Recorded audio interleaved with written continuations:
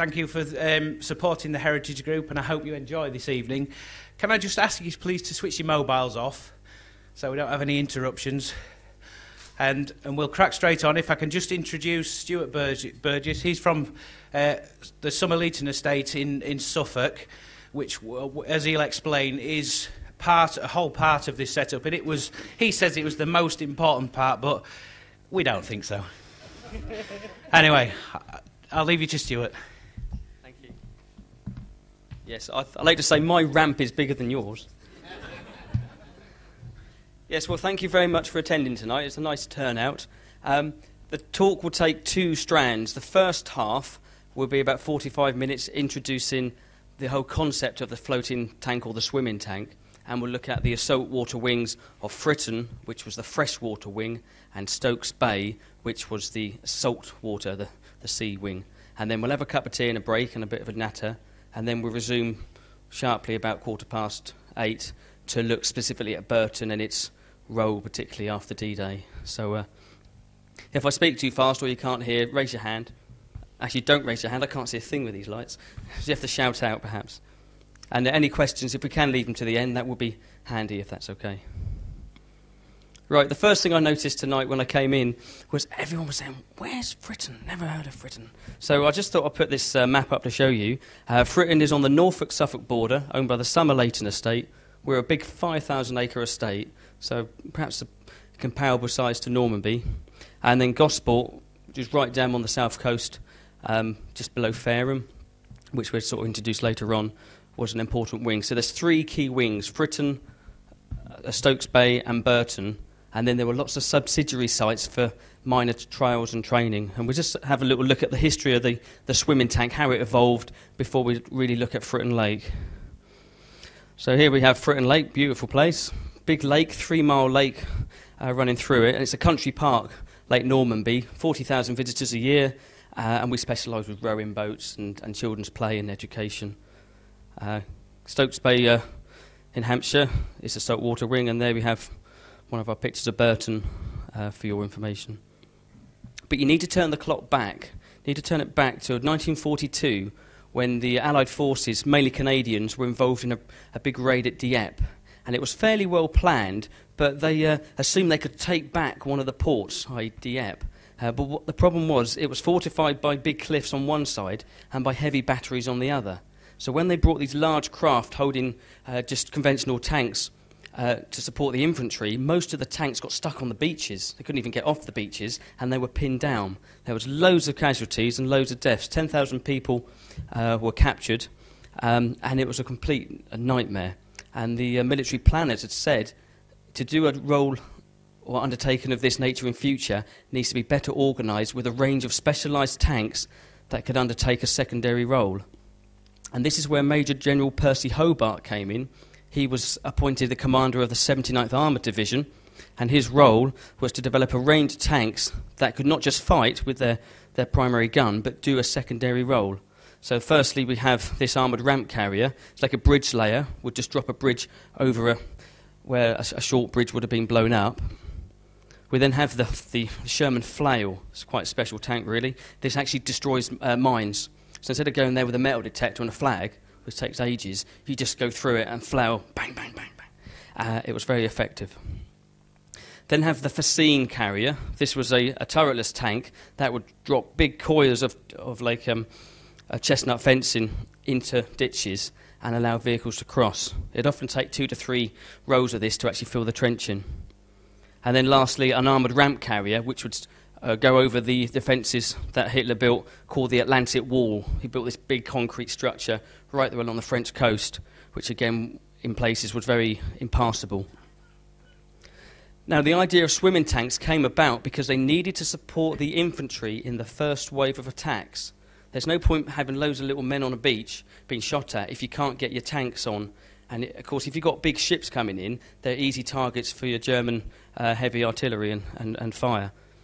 Now, they thought about the swimming tank earlier between the wars, but the trouble is they're either too wide, in the case of this Covenator, and also it would need an extra fuel tank to go across the Solent, across the channel, or they had to make them too flimsy, so thin that they were light enough to float, and then the firepower was so rubbish, it was a waste of time. And in 1941, Nicholas Straussler, a Hungarian-born refugee, he developed the notion of a swimming tank, and it works on displacement theory, purely and simply that if you can displace an equivalent weight of water, an item will float, so you can make anything float. And here we have a Sherman, and it's fairly simple what they did. They fitted on a skirt around the running gear, added inflated tubes, which were inflated by compressed air, a series of concentric rings to give it structure, and then finally a canvas outer skin. You note at the back there are propellers there to give it propulsion. And it was the propulsion with the tracks and with the propellers that gave it its name Duplex Drive, i.e. two forms of propulsion.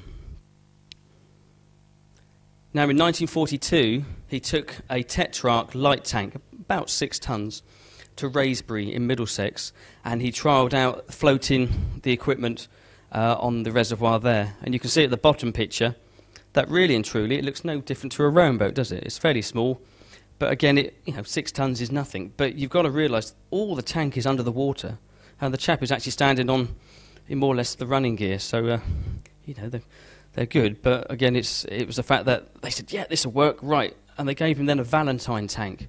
Now, these were between 13 and 16 tons, so a lot heavier, required a higher screen of about 6 or 7 foot. But the beauty of the Valentine was that its hull was naturally boat shape. So in other words, it was pointy at the front and flat at the back.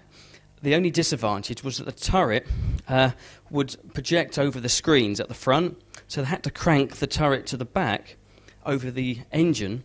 So when you turned up at a defended beach, you'd have to drop your screens and then rotate your turret round to fire. So that was quite a disadvantage. And for one of those reasons, it was decided to go with the Sherman for D-Day.